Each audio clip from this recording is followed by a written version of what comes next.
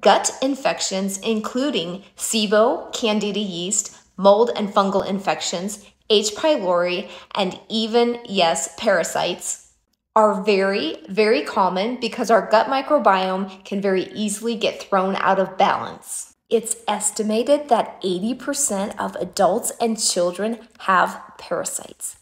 Okay, before you have a freak out about that, remember all of these microbes can live in harmony within our bodies. Factors that open us up to gut infections are poor diet, unmanaged stress, weakened immune system, and use of medications such as antibiotics, steroids, hormones, and birth control pills.